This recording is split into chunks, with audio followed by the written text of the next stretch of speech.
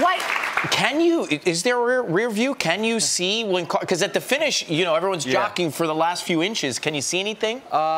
Not much. I mean, we're in like a cocoon type of seat where, like, you know, we're like a horse with blinders. Like, right. You know, that's why we really rely on our spotters to tell us. He paints the picture of what's going on behind us. That way we don't have to look up. So your spotter is like feeding you information all the time. And is he saying it's a real S show back there? Don't work. Just keep going. Just keep going forward. Yeah, I mean, you know, he's basically telling me what cars are forming up behind me, so I can essentially get my car to go forward. So in a super speedway race like Daytona, everyone's running wide open, so they're, you know, foot on the gas all the way.